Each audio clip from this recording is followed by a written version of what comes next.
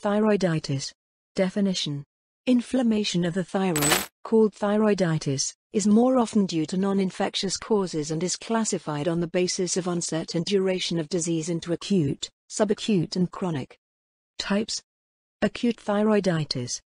Bacterial infection, Staphylococcus, Streptococcus. Fungal infection, Aspergillus, Histoplasma. Radiation injury. Subacute thyroiditis. Subacute granulomatous thyroiditis, giant cell thyroiditis, viral thyroiditis. Subacute lymphocytic, postpartum, silent, thyroiditis. Tuberculous thyroiditis. Chronic thyroiditis. Autoimmune thyroiditis, Hashimoto's thyroiditis or chronic lymphocytic thyroiditis. Riedel's thyroiditis, or invasive fibrous thyroiditis. Hashimoto's thyroiditis. Hashimoto thyroiditis is an autoimmune thyroid disease that may occur either in an isolated form or conjointly with other autoimmune diseases such as atrophic gastritis or primary biliary cirrhosis. It is characterized by three principal features. 1. Diffuse goitrous enlargement of the thyroid. 2. Lymphocytic infiltration of the thyroid gland. 3. Occurrence of thyroid autoantibodies. Hashimoto's thyroiditis occurs more frequently between the age of 30 and 50 years and shows an approximately tenfold preponderance among females. Though rare in children, about half the cases of adolescent goiter are owing to autoimmune thyroiditis. Hashimoto's thyroiditis is the most common cause of goitrous hypothyroidism in regions where iodine supplies are adequate. Pathogenesis. Autoimmune pathogenesis of Hashimoto's thyroiditis is explained by the following observations. 1.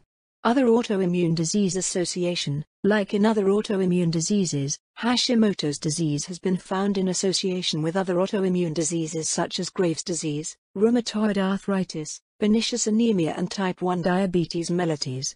2. Immune destruction of thyroid cells. The sequence of immune phenomena is initial activation of CD4 plus T helper cells. These cells then induce infiltration of CD8 plus T cytotoxic cells in the thyroid parenchyma as well as activate B cells to form autoantibodies, which bring about immune destruction of thyroid parenchyma. 3.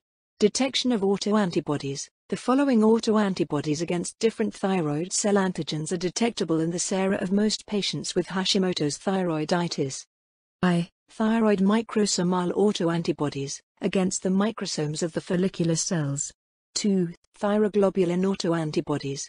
3. TSH receptor autoantibodies. 4. Inhibitory TSH receptor antibodies. TSH receptor antibody seen on the surface of thyroid cells in Hashimoto's thyroiditis is inhibitory to TSH, producing hypothyroidism. Similar antibody is observed in Graves' disease where it causes hyperthyroidism. It appears that TSH receptor antibody may act both to depress or stimulate the thyroid cells to produce hypo or hyperthyroidism respectively. 5. Genetic basis. The disease has higher incidence in first-degree relatives of affected patients. Hashimoto's thyroiditis is seen more often with HLA-DR3 and HLA-DR5 subtypes.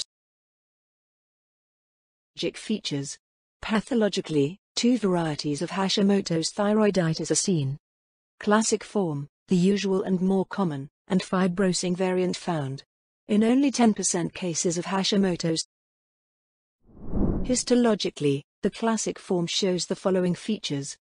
1. There is extensive infiltration of the gland by lymphocytes, plasma cells, immunoblasts and macrophages, with formation of lymphoid follicles having germinal centers. 2. There is decreased number of thyroid follicles which are generally atrophic and are often devoid of colloid. 3. The follicular epithelial cells are transformed into their degenerated state termed Hurtler cells, also called Ascarnese cells, or oxyphil cells. These cells have abundant oxyphilic or eosinophilic and granular cytoplasm due to large number of mitochondria and contain large basal nuclei. Clinical features. The presenting feature of Hashimoto's thyroiditis is a painless, firm and moderate goitrous enlargement of the thyroid gland, usually associated with hypothyroidism. In an elderly woman.